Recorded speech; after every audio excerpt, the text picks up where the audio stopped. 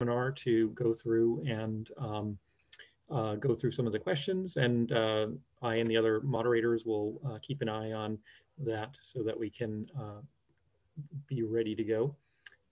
So anyway, it is my great pleasure today to introduce our speaker, who is Dr. Edward C. Davis IV.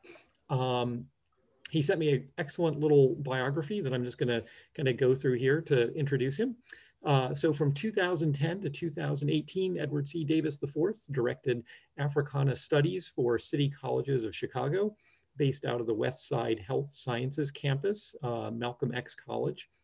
Davis also taught anthropology and chaired the Department of Social Sciences. And in 2014, he became the youngest tenured professor in the state of Illinois. Davis has also taught in the Democratic Republic of Congo, Mississippi, New York City, Paris, and the Brazilian state of Amazonas. Anthropological research carried Dr. Davis to the Philippines, Haiti, Angola, Switzerland, North Quebec in Canada, and Germany.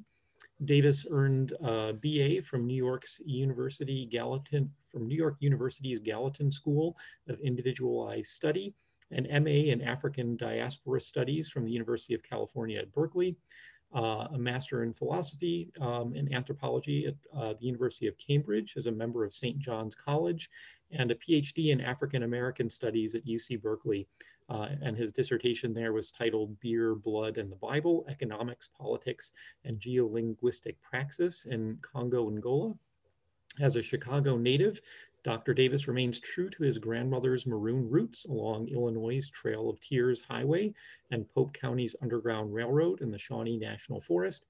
Davis descends from Saponi Indians and Angolans from 1619 Virginia. And these days, Edward chairs the Angola Partnership Team, a committee under the United Church of Christ Illinois Conference. APT rebuilds post-war medical, educational, and agricultural infrastructure at the request of the Igreja Evangelica Congregacional em Angola and the government of Angola.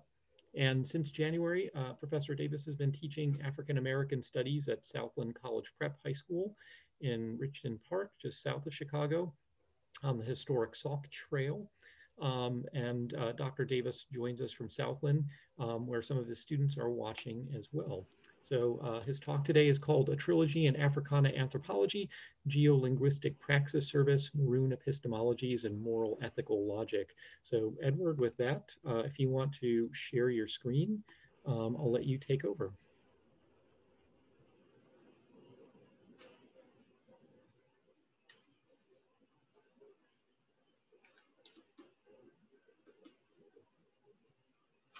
And also make sure to unmute your mic. Yes.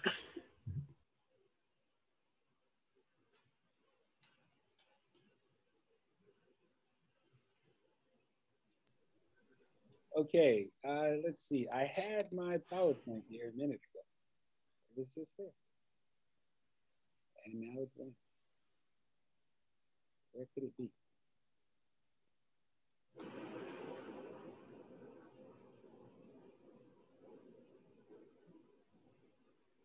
Okay, am I sharing my screen right now?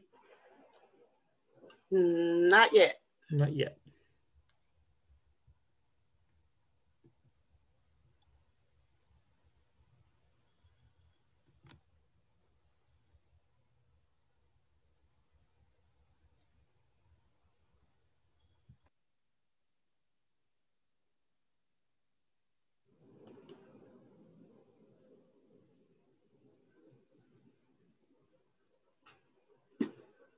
Okay.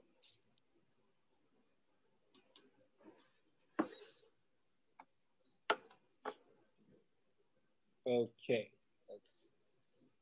So well a minute ago. Okay, it was there a minute ago.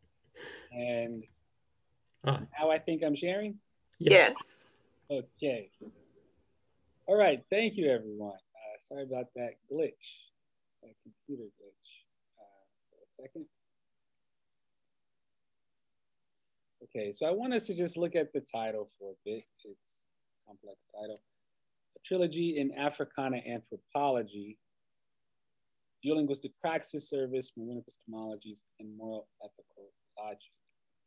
So thank you Ken, thank you. Rita, thank you. Yolanda, for that great introduction. I'm humbly honored to give this 2021 keynote lecture for Black History Month. And I want to thank the entire Field Museum staff, especially Christopher Phillip and Yolanda Wilhite. They were very kind to me in 2019, to my students at a different school where I was in 2019.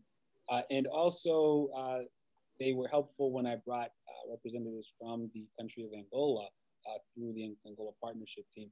Let's hope we can repatriate some of those artifacts back home to Congo, back home to Angola, and also teach Black Chicagoans of the powerful significance of those different objects. So I'd like to dedicate today's lecture to my living grandma, Doris T. Davis, and to my deceased maternal granny, Dorothy Lee Stockstill. True to their names, Dorothy and Doris, they are two gifts from God. So I wanted to put this up for a minute by Alhaj Malik Shabazz. Education is an important element in the struggle for human rights, and it is the means to help our children and thereby increase self-respect. Education is our passport to the future, where tomorrow belongs to the people who prepare for it today. Armed with the knowledge of our past, we can with confidence chart a course for our future. This is in a museum in Louisville, Kentucky. Usually people just take that one part, education as a passport to the future, but not all of what he says, what Malcolm X said around that. So in recognition of Black History Month, this presentation examines my research in Africana studies and Forfield's anthropology, which has produced three critical theories for problem solving in these COVIDian times since 1619. Over 2 decades, my fieldwork and activism and research and teaching career have really looked at Geolinguistic Praxis Service, GPS, ME, or Maroon Epistemologies, and Moral Ethical Logic, MEL. With Geolinguistic Praxis Service, this is explained in detail within my dissertation, which you can click on that link later if you'd like to. I'll explain the depths of GPS later in another slide. Maroon epistemology really comes from family knowledge from Illinois Shawnee Forest Underground Railroad. My uncle Dennis often says our family has our own Black history, which is separate from the sort of US stream of history, even Black or even white American histories that are told. And then moral ethical logic is very key to what I do. As far as the curriculum that I've designed so far, from scratch really, at Malcolm X College in 2010 on, and then the textbooks that I'm writing at the moment. So GPS, ME, and MEL build upon schools of thought from theorists before me. My Berkeley mentor, Laura Nader, offers contrarian anthropology. At St. John's College, Cambridge professor Sir Jack Goody left us non-Eurocentric pro-Black historical comparative analysis in anthropology. And meanwhile, Boasian cultural relativism introduced or influenced, I'll say, Zora Neale Hurston, the anthropologist. And if pioneering anthropologists Franz Boas and Bronislaw Malinowski were trained physicists, which we know, then their mentees, Zora Neale Hurston and Jomo Kenyatta, provide a continuum from physics to anthropology and into Black studies or Africana studies. We recall anthropologist Zora Neale Hurston as the Harlem Renaissance scholar, but we remember the anthropologist Jomo Kenyatta as the first prime minister and president of Kenya, father of this nation, and the father of the current president, Uhuru Kenyatta. Yet, if we return to GPS, ME, and MEL, it becomes necessary for me right now to clarify and state the origins of my philosophical methodological paradigms, which emerged together probably as early as the age of 3 back in 1985 or so. But even further back, I'd say, to Angola and Appalachia, Ohio Valley, 5 or 10 centuries or even more. So some essential questions we have to ask ourselves: how do we repair the past? And what are reparations? How do we get reparations? Is it a check? No, it's much deeper than that, especially if we consider that buck was Black people, the Black buck, or the guinea was a currency, also a Black person was a guinea. right? So Black people are the money. So giving money to money, it's not so logical. We have to do something other than just financial reparations. I'm going to return at the end to Mazulu Diabanza Siwalemba, a Congolese activist in Europe. Is Mazulu Diabanza correct in the way that he is repatriating things from museum archives, Quai Branly in Paris, and other museums across London and the Netherlands as well? So I will pose a question. The ultimate problem, I'd say, rather, let me pause back here. The ultimate problem lies in the bifurcated nature through which most people see the world, divided as us versus them. And with GPS, ME, MEL, these paradigms don't consider the world enlightened by dualisms or binary oppositions, us, them, but really operating within a space of the Maroon, where whiteness or Eurocentricity don't enter into the ontological space of the Maroon, which separates GPS and ecological, universal, MEL, moral ethical logic. And for that matter, the opposite of those things, being whiteness or Eurocentrism, become Blackness. But for Maroons, we see Blackness as universal humanity. All humans come from Africa, and thus Maroon epistemologies resemble quantum mechanics or physics of black holes or black space, which contain white holes, and never the other way around, right? Whiteness exists within Blackness. Yet we also have to consider deeper questions, not just of assimilation or whatnot, but really deeper questions overall, moving away from these binaries that we all know. So with my company, Uloño, GPS Incorporated, it's a registered Illinois corporation, and the theoretical paradigm shift for intergenerational knowledge transmission derives from the Angolan Ubuntu language, meaning knowledge or intergenerational knowledge. And it is global and local to produce anti-racist development anthropology in action. And it's separate from the Angola partnership team with United Church of Christ, Illinois. I had hyperlinks here that I was gonna click on, but that might be problematic in this short period of time. The Angola partnership team is on the US side of the United Church of Christ, Illinois conference. It's a subcommittee. There's also our partners in Canada. This Angola partnership team and the Igreja Evangélica Congregacional in Angola date back to 1879, when African Americans from Virginia and British Canadian abolitionists were opposed to Portuguese slavery and went to Angola. Many of these US African Americans from Virginia were the grandchildren of people who had come from Angola.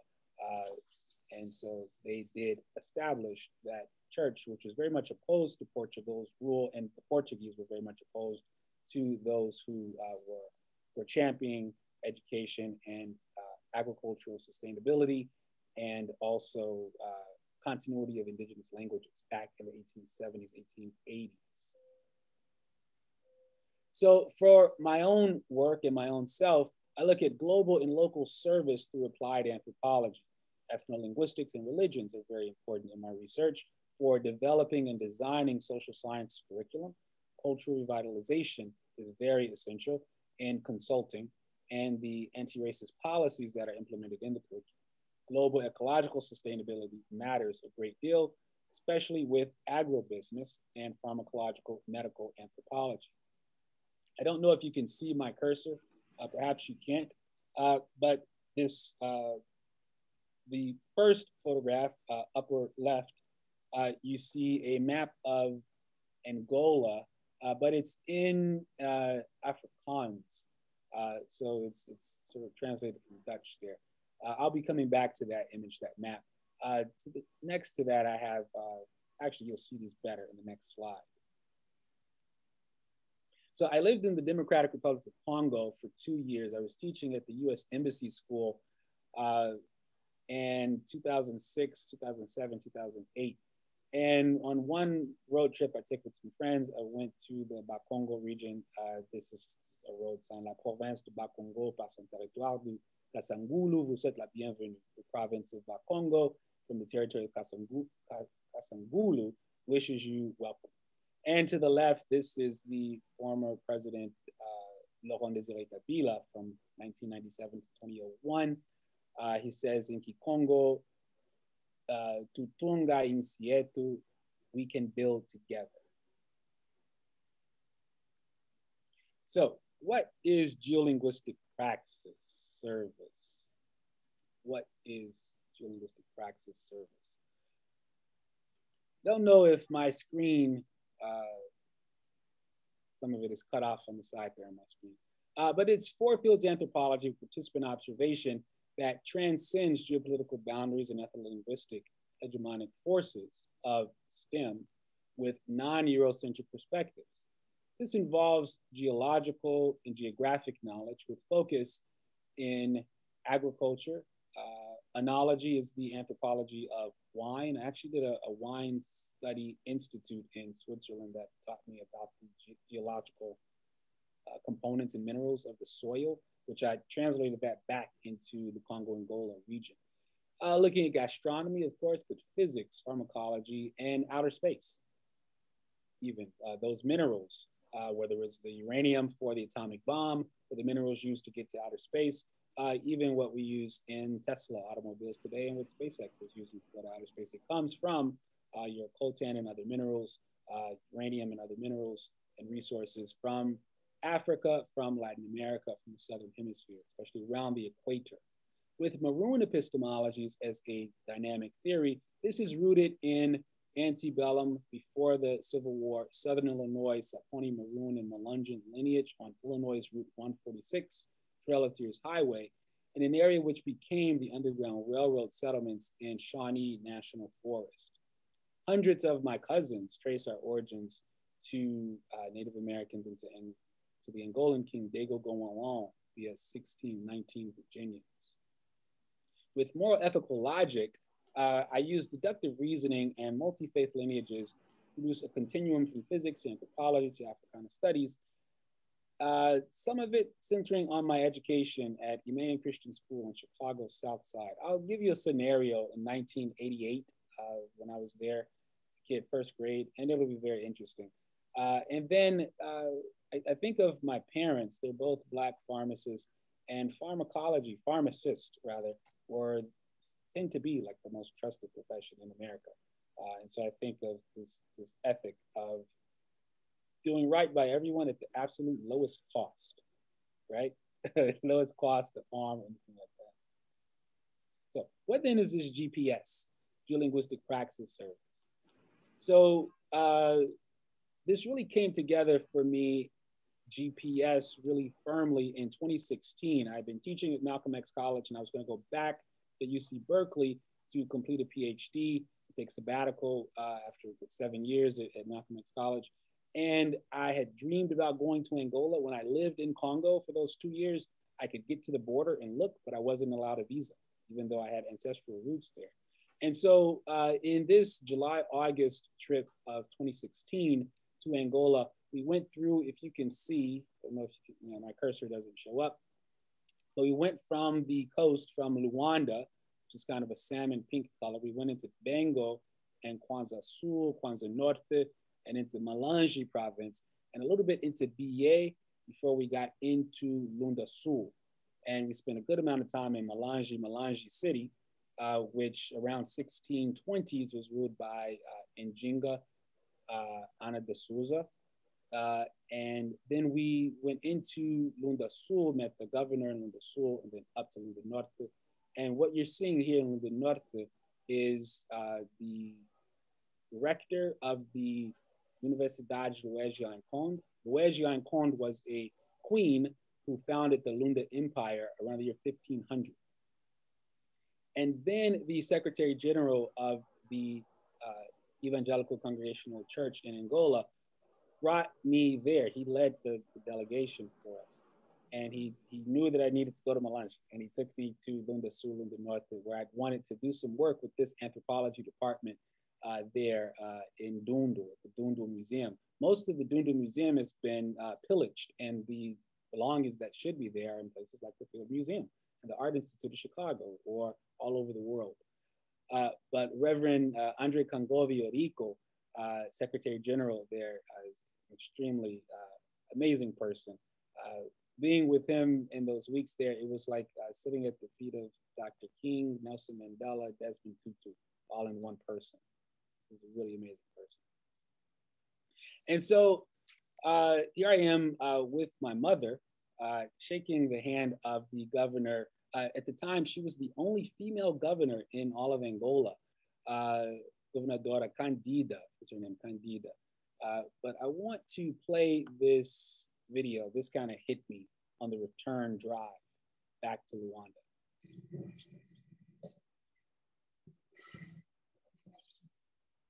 This is Angola. Malange Angola. Terra dos meus antepassados. A terra de minha racinha. Land of my ancestors. August 8th, 2016. Good morning, Angola.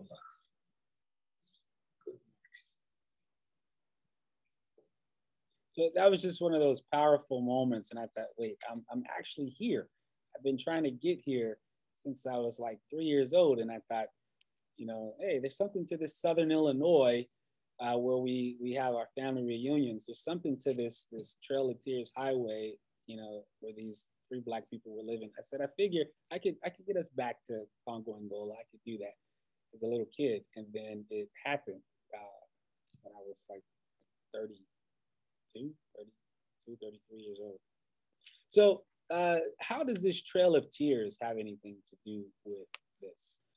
If you look here through Southern Illinois, you see how the Trail of Tears passed through.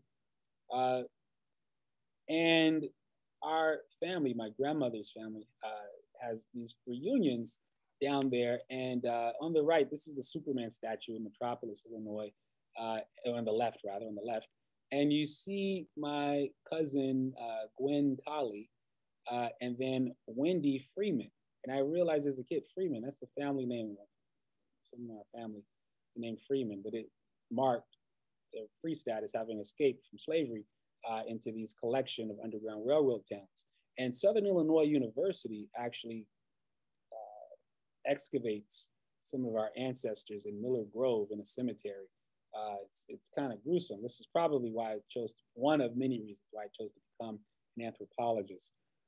But on the right side, this is a photograph of my paternal grandmother's father. Can you see which one looks the most like me? So the first guy there, that's Levi Hill, Jefferson Levi Hill III, my father's maternal grandfather. And then you see his siblings there, siblings and cousins and so forth that he's watching over. And there were more Black or brown or Melungeon or colored people in 1920 in that school district, Sumner School. Then there were the 4 white people and the 2 white teachers. But mostly everybody was a Hill, a Sutton. So this is a picture of me as a little kid, about 4 years old, 1987-ish or so, with my father and his father and his father, the 4 Edwards. But that's not the line of my family that I'm tracing in this. This is actually my grandmother. So if you see me, and then you go back to my father, and then to his mother, both of our mothers are named Doris, right? Doris Davis, Doris Johnson, Doris Hill. And then to my grandma Doris's father, Jefferson Levi Hill, the little kid you saw there. And then his mother is down here in the bottom, Strosha Newburn. As a kid, I thought, oh, Strosha Newburn, she must have been Polish. Well, maybe her grandfather was Polish, and he became Black, very interestingly, in the Underground Railroad coming to Southern Illinois from Florida. He gets classified, though he's a white Polish-American man, he starts to get classified as Black in different legal documents. And even these marriage licenses that would pop up, they show my 2 times great grandmother, Strosha Newburn's parents. On her mother's side, Eliza Mindley, it shows her parents, Marilla Goins and John Mindley, as dark, but no race, So Malungians, those from Malungi, Angola, being Malungian and Saponi Indian mixed race people, they were not categorized or in some sort of paperless state where they didn't have to have papers. And then they were welcoming people.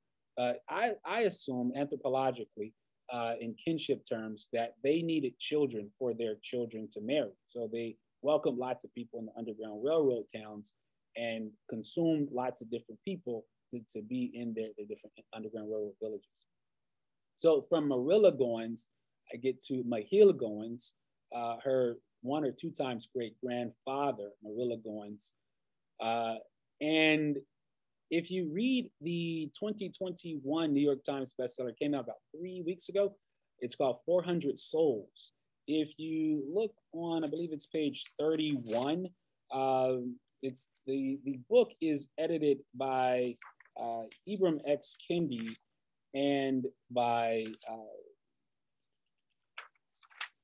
Ibram X. Kendi and Keisha Blaine. And in a chapter written by Dr. Nakia D. Parker, she chronicles 1654 to 1659. She lists Mihill Goins, M-I-H-I-L-L. Sometimes I've heard it as Michili, right? Michili Goins. But Mihill Goins, she calls him, and then his wife Prosta and their son William Goins. On page 32 of 400 Souls. It's a book of about 80 or 90 essays written by about 80 or 90 different academics and scholars and public intellectuals. But yeah, in that 1654, 1659, my 9 times great grandparents are listed there in that. But that's, I have to question how that comes together, but it does not mention Mahil Goins' parents, Margarita or Margaret and John Goins. I call her Margaret Goins instead of Margaret Cornish because Cornish could have been her English rapist who impregnated her. Her husband was John Goins, and from his father, King Dago Gowenlong, who died in Bavaria, Germany. But Dago Gowenlong would have been a governor or king or something of that status in BA, Ndongo, Malangi, and Bengala by 1618. So back to my cousin, Wendy Freeman, at the Sudden Hill family reunion down in Brownfield, Polk County, Southern Illinois, which is right next to Gallatin County. How would I go to the Gallatin School at NYU and of individualized study? Gallatin, Albert Gallatin follows Alexander Hamilton as the Secretary of Treasury in the United States. And he has counties and streets in Jackson, Mississippi. There's a street, Gallatin Street, and then there's Gallatin County in Southern Illinois. So you look at these names that have all of these relations to Garden of the Gods, Shawnee Forest in Southern Illinois, the Underground Railroad, the Trail of Tears, that are all overlapping histories. Yet we don't learn these as overlapping, we learn these as separate, right? Trail of Tears is over there, and the Underground Railroad is over there, right? We don't learn these histories as coming together to unite us as one American people. This is a list in 1846 of family members that came from Florida, the Suttons that came from Florida. And if you want to know more on that, you can go to lucysutton.com for legal history on my family's Underground Railroad roots, written by, the website is maintained by Terry Franklin, my cousin. He's a lawyer of trust and estates. He went to high school with Michelle Robinson at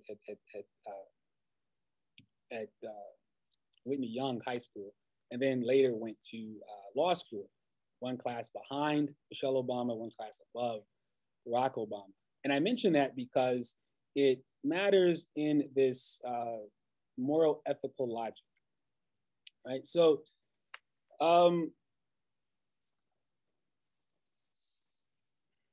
I'll just read this.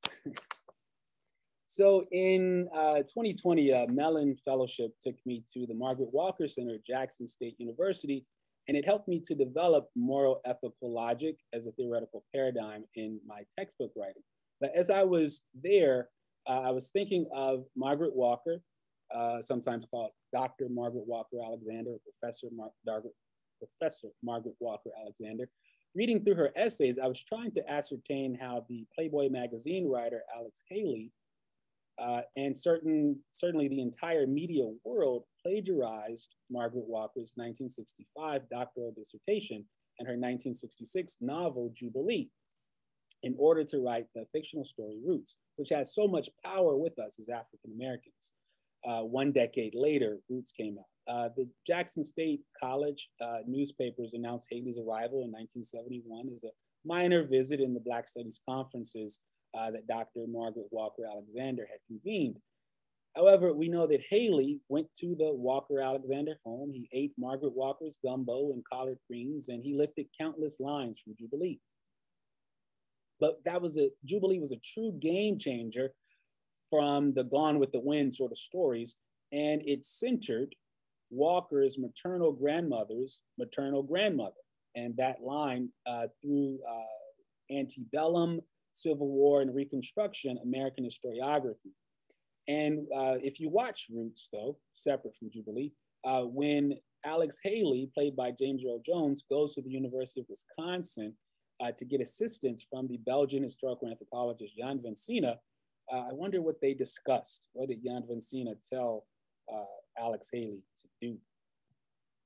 So, while I was quarantined in Mississippi in 2020, I listened to a 2013 StoryCorps interview featuring my elementary school principal, the Reverend Dr. L.K. Curry. And in that interview, I didn't realize that Dr. Curry had gotten his PhD at Berkeley. Oh, wow, that's interesting.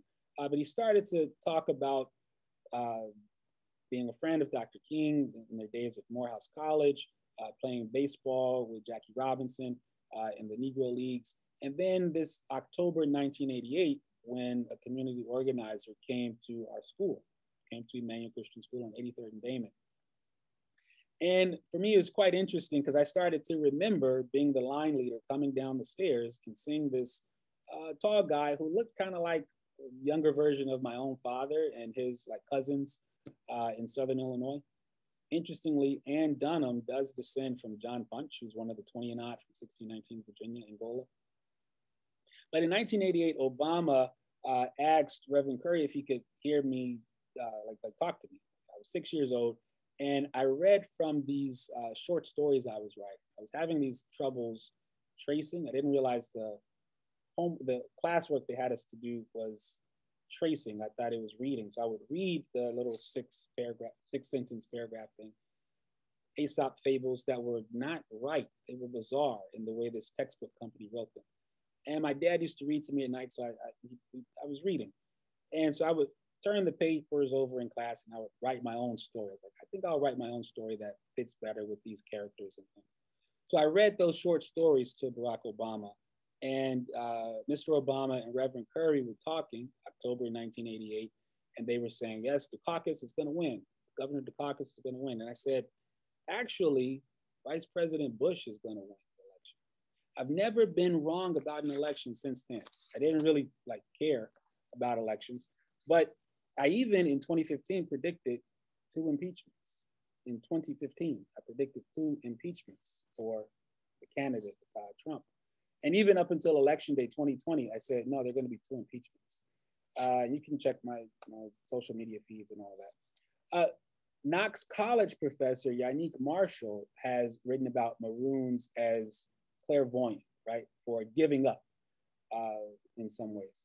Last Juneteenth of 2020, he had a great article on this to bring the Maroon to the forefront of African-American historiography.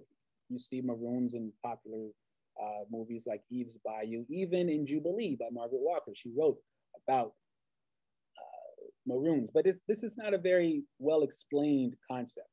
But in my conversations and interviews in Haiti with the chef suprême or grand IT of voodoo, Max Gesner-Beauvoir, in 2015, he confirmed his clairvoyance, and Max Beauvoir was a patented physicist and biochemist. His daughter, Rachel Beauvoir-Dominique, is a trained anthropologist from Oxford University. She curated a field museum exhibit on voodoo in 2015, which was there at the time that I went to Haiti to do some research, unassociated with the field museum, of course. And I have to then conclude that this Maroon epistemological clairvoyance has to do with our connections to our ancestral lands and their spirits. While most people who live here, wherever here may be, remain foreign to the social space and the geophysical place, to the horticulture, to the animal life, in this idea of somehow the Western human is superior to the terrain. And as active agents within the racial capitalist scene, as the Berkeley-trained political scientist, Dr. Françoise Vergès has articulated, the racial capitalist scene as this epoch or period of the last 6 centuries where European expansion greatly destroyed the global environment with racial classifications and economic exploitation leading to geological devastation and climate change. Human rights and ecological rights are thus inseparable. We can't consider these to be separable. So why Malcolm X and George Washington? So when I was leaving Mississippi in September of 2020, I was still on this, like, writing philosophically about moral ethical logic, right? And I had some examples of this. I had a few, and I thought, yeah, this is moral ethical logic. Yeah, these examples of things, especially what millennials are writing. Then I learned a professor at George Washington University had been plagiarizing 2 decades of my work. She stole my multilingual global research on Angolan Maroons. She stole German translations of work that I did, that someone else had written. Beatrice Hintz had written some work in German, and I translated it into English. And this person stole that, copied syllabi I created for Malcolm X College, which the Illinois Community College Board had approved, and they were used across the city colleges of Chicago campuses. I feel bad for Chicagoans who spent money at George Washington University to take classes with my plagiarizer, when they could have just taken those same courses, a fraction of the price. But more disappointingly, my plagiarizer began her dishonest deeds with a 2001 essay I wrote after a candlelight vigil in the Bronx for Amadou Diallo at the site of his 1999 murder. Research I concluded in 2005 on anti-African discrimination in Belgium with comparison to Chicago housing and transportation discrimination included youth sports tournaments as remedy. In her capacity as chair of HNet Africa, my stalker hacked my computer using my 2005 seminar paper for her 2011 mockery of Angolan post-war basketball unity. But I should note, 2 sociologists, Belgian sociologists who now work in Belgium and England, turned my work into 2 more papers on Chicago red line discrimination and the Matonge Ixelles African enclave that I have been researching since 2002, which is a neighborhood in Brussels. What I had been hoping to do was help the Tervuren Africa Museum just on the outskirts of Brussels in the Flanders territory, Flanders region, literally across the street from Brussels. I was hoping to get some of those archives and some of those materials repatriated. It's like a cemetery, really. There are even dead bodies at the Tervuren Museum just outside Brussels. Yet with all of this person pretending to be Black and Latina and receiving hundreds of thousands of dollars in salaries and hundreds of thousands of dollars in research grants from Fulbright and Social Science Research Council and the University of Wisconsin, where she was mentored by Jan Vansina and many other people. They were able to publish work that I originally researched, and that blocked my own authorship, or it also shows you just how little moral ethical logic, MEL, there is in academia, where George Washington University professor could steal from Malcolm X College University professor. George Washington steals from Malcolm X. I even had to recall, though, I had forgotten about this person. I had lunch with this person in January of 2005 with 100 people at a conference for Black and Latina prospective PhD students at Berkeley. And I saw this person looking very out of place. And I said, just talk for like 5 minutes. And I didn't know that I would get my computer hacked. And I believe she was even stalking me while I lived in Congo for those 2 years. Very mentally unstable person. But today, as I work on writing projects, I run my firm, Uloño Geolinguistic Praxis Services Incorporated, which exists separate from the Angola Partnership Team. and from all the other different projects that I do. So back to Malcolm X, right? Education is our passport to the future. Right? How do we then get this education, right, is an important element in the struggle for human rights. Education is what's going to give us reparations. Right? So I'm thinking to myself, though, my sisters on the left, Tiffany, Patrice, Danielle, I do this work for them, for my nieces and nephews, for my cousins, extended family. On the right, I see a very, very distant relative of mine, K.L. Knightley. This was in Hampton, Virginia in August of 2019. We were pointing out our links to Margaret Goins, Margaret Cornish Sweet, and John Goin and Dago Goin Long as being cousins. Yet, I consider the work that I did at Malcolm X College, this in curating one of the many different history walls. I wrote the words below there and put this there. When you walk into the atrium space, this is all there for you to see. There's another set of history walls just across from that I curated, put together. So I ask, is Mazulu Diabanza right? Who is he? Let me share a short video of him. I'm still sharing, yes? Okay. Yes. Okay, now let me mute myself.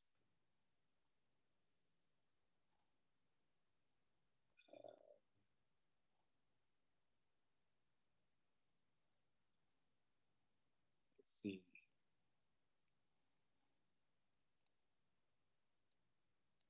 Let's see, I'll just play it. I don't want to take up time. Hopefully there's not an echo. But Mazulu Diabanza says, no one has the right to come and take these items. He is, oh, you'll see. Nul n'a le droit de venir prendre ce qui appartient au peuple africain parce que c'est notre patrimoine, c'est notre richesse. Et ceci a apporté des millions et des milliards à toute l'Europe.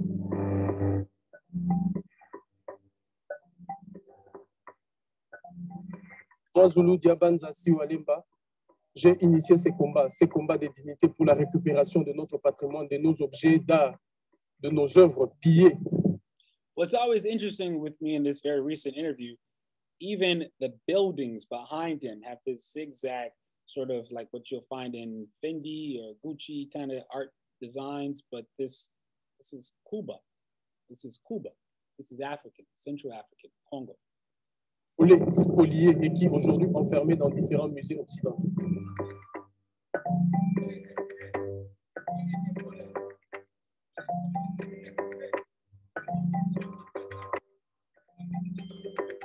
Dans cette histoire, qui est le voleur? Le voleur, c'est celui qui soustrait quelque chose de façon frauduleuse. Or, moi, je suis l'héritier légitime, héritier biologique, administratif, identitaire et culturel de ces patrimoines. Dans aucun musée du monde, aujourd'hui, on peut trouver un titre de propriété vrai. Parce qu'au-delà du vol, du pillage, ils ont fait aussi l'usage de faux. Ils ont utilisé de faux documents, prouvant qu'ils sont propriétaires.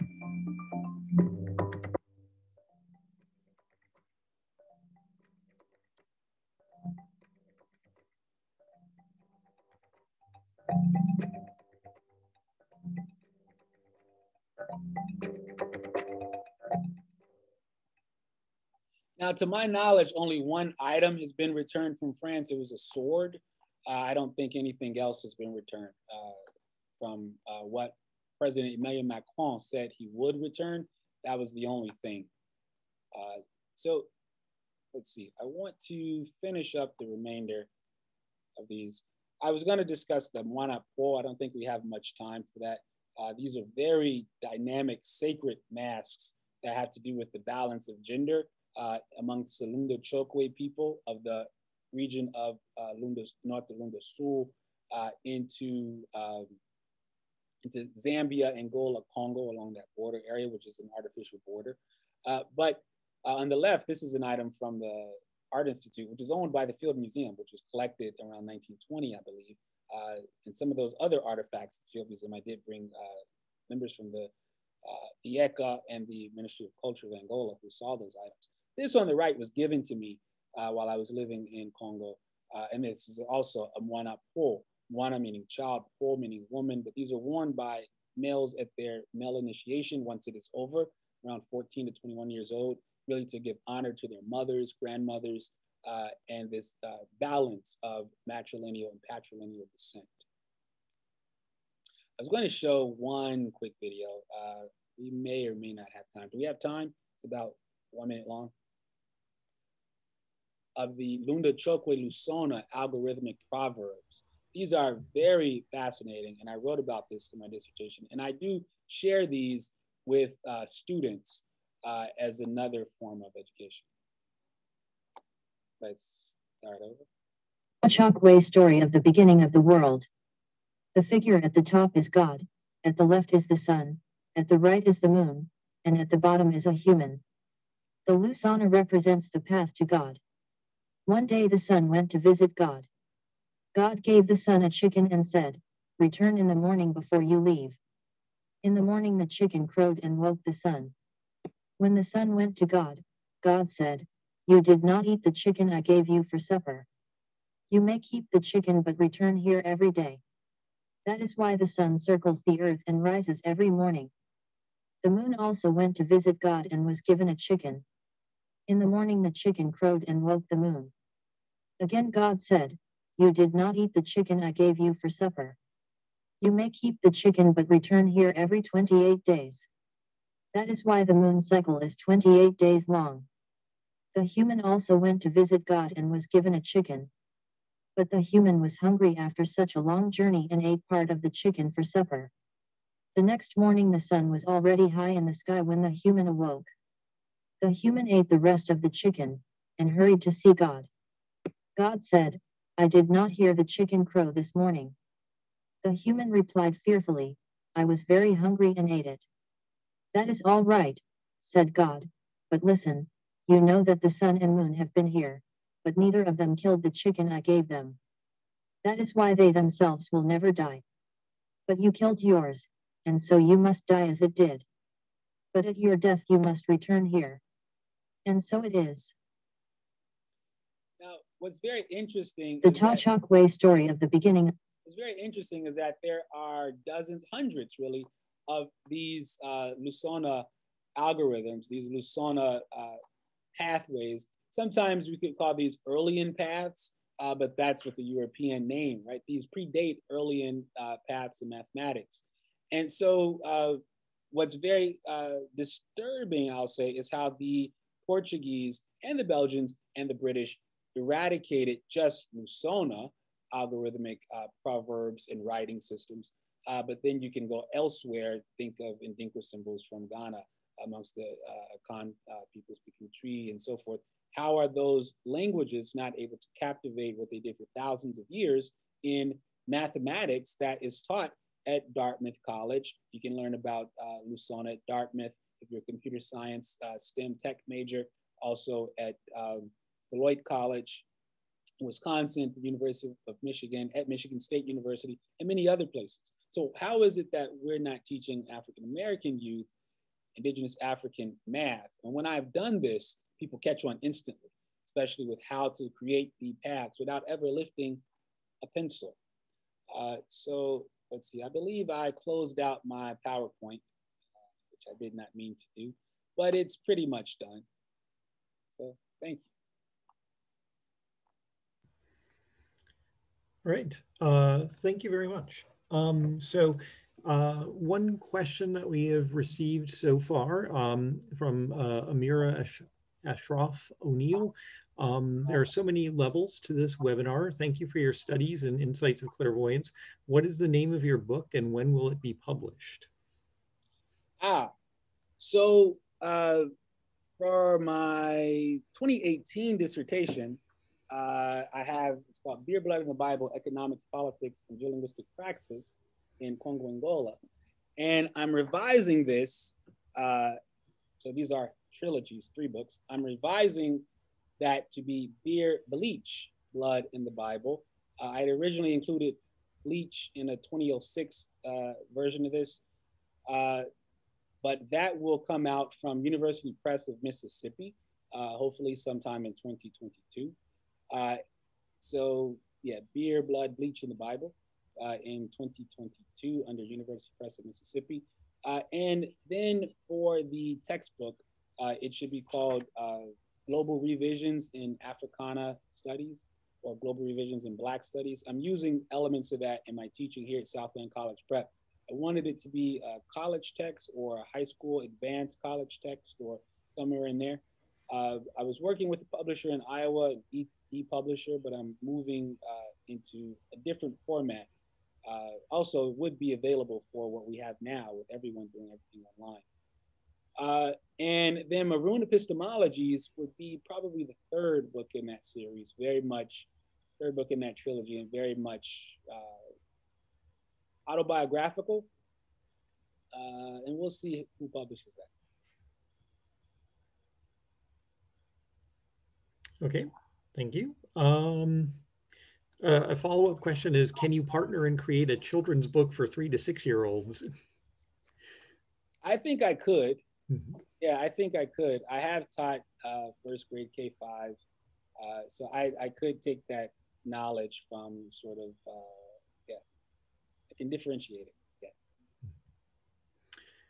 So just one quick kind of heads up to everyone. If you haven't noticed, Yolanda has been adding a number of like really good links and things to the chat. So please keep an eye on that. Let's see. So I guess Yolanda or Rita or Matt, do any of you have questions for Edward? Yeah, I just want to start off saying I think it's really amazing that you were able to go that far back in your lineage. That's hard for anybody to do, and especially for the Black African-American community to do. And not just go back, but actually pinpoint, you know, different communities, pinpoint different ancestral ties, and where you are currently now to this day. I think it was also kind of cool that you went through and mentioned the Underground Railroad. Not many people still know that it came through Illinois. The Calumet area is a huge spot for Underground Railroad activity that we're just now really kind of putting on the map in many ways. But also talking about the Trail of Tears and the interconnection between African and indigenous peoples. So I think that was really interesting that you were able to trace back your lineage that way. I'm just curious, as you were doing so, how long did it take you to do this? I mean, how long did for you to find these names and these dates and these people and these towns? What was the process like? You know, so those branches of my family came together in the 1840s, and they've been living down there in Polk County. And my grandma says she remembers in the 1940s, family reunions after World War II being like an annual thing, either there, Columbus, Ohio, or different places where, so I guess as a little kid, we would leave Chicago and we'd go there. There'd be like these Amish buggies around, and I thought, wait, am I going back in time? So it was like a real kind of zone to get there, to get to, you know, the Ohio River in these caves and all of that kind of stuff. But when you go there, the roads are like Hill Road, and this, like every family member you can imagine, the Crims and the Suttons and the New Burns, and they have like different plots of land or streets or something. And so in that sense, I always figured it could happen. And once I got to college, I started piecing the things together with some classes. I took a couple of classes with Sylvia and Doof in 2001. She's written on Maroons. I remember telling her, I think I'm Maroon. She said, no, you're not. I said, okay, I guess I'm not. And I never brought it up again. But I am, right? I am a Maroon. So I had to really piece those things together. But Maroons and Melungeons are more your outliers that are close to the general population of also European American colonizers. And the Melungeons are really in the hinterland, far out. And excuse me, Maroons are far out. Let me backtrack. My family are sort of out there in the hinterland in Southern Illinois, right? but you have these groups called Melungeons, and I'm a member of the Melungeon Heritage Association. I joined in 2016. These are descendants of those 20 and odd who do their DNA testing. They come up to be like some 12% Black and 5% Native American, whatever percent European. And they're like the Goins and Mullins is a popular name among Melungeons. Lots of different names, but they're in like Big Stone Gap, Vardy, Tennessee, Big Stone Gap, Virginia. And those areas, they aren't sure of their identity. They think they could descend from gypsies and all sorts of other things. But I guess there is multiple ancestry, but then the Angolan is what the Melungeon comes from. But I guess to make a long story short, it just kind of came to me. I feel like the ancestors wanted me to do this. What Max Beauvoir told me, the head of Haitian Voodoo in 2015, he said, c'est le voodoo qui m'a choisi, c'est pas moi qui a choisi le voodoo, c'est le voodoo qui m'avait choisi. I didn't choose voodoo, voodoo chose me. It's the other way around. And I don't practice voodoo, but I remember thinking to myself in that moment in 2015, March of 2015, you know, was he unlocking, as this physicist, a patented physicist and biochemist, was he unlocking these powers of white supremacy and so forth that had been stealing from me, right? And stealing my ancestry, my lineage. And from that point on, these opportunities began to shift and change for me in terms of the knowledge just coming to me. Cousins who are Harvard trained lawyers who just happened to go to Florida and get a whole set of court cases and just had like files of our Florida roots. And then cousins, uncles just saying, hey, I did DNA tests, and now analyze it for you. Or people just coming to me about it. I didn't go ask, they came to me. So I believe when we are in the right zone, then we're able to access and receive those powers of the universe or people around us. So a question that I had, so in the talk you mentioned how different histories or different historical traditions are kept separate and when really they are overlapping things. How do you think we can better integrate those different histories, and maybe particularly because we're at a museum, at least virtually today, do that in a sort of museum context? You know, it has to really move away from this sort of, like I think of the Oxford Pitts Rivers Museum, where there's this like way in which the material culture is laid out in some sort of evolutionary sort of mode, which is highly problematic, right? We have to really move away from these Eurocentric paradigms. And we have to really focus on what these material are or mean, or what these stories could mean for those who actually made the items, and not for those who are the outsider telling the story as the conqueror, the colonizer. I'm reminded of one of the presidents of China going to Australia some time back, and he's saying, in the 1400s when we came here to Australia, and people in Australia, especially Australians of European descent, thought, wait, what? Chinese people were here? Well, obviously it's right there. So why wouldn't they have been there in the 1300s, 1400s?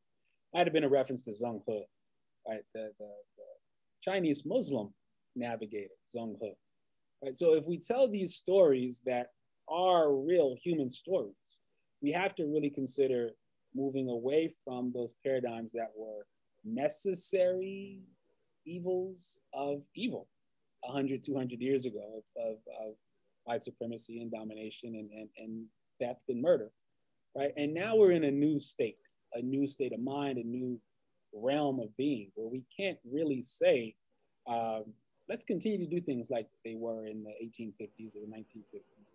We can't do that in 2050. So we have to completely create a Maroon epistemology.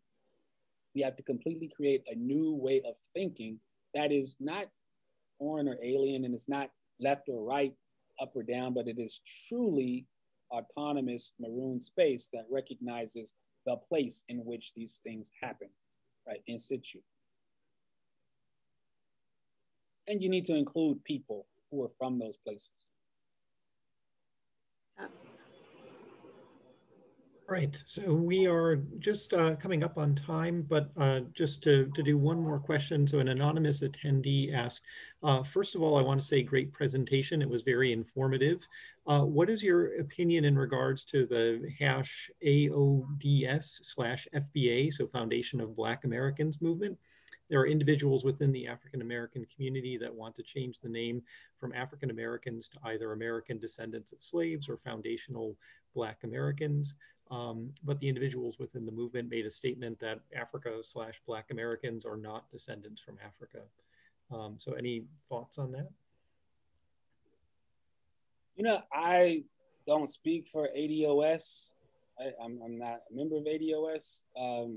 I'm a Maroon, right? Very independent in that sense, but I very much understand what they're saying, because it is very much, there is some levels of truth in what they're saying, especially as there are differences in the ways that American descendants of enslaved people would be treated in this world. I mean, the evidence of myself being plagiarized by a white Jewish woman from Kansas City, Missouri, right, pretending to be Black, yet there was something in this artificial Dominican Bronx, whatever identity, right, which was I don't know, right.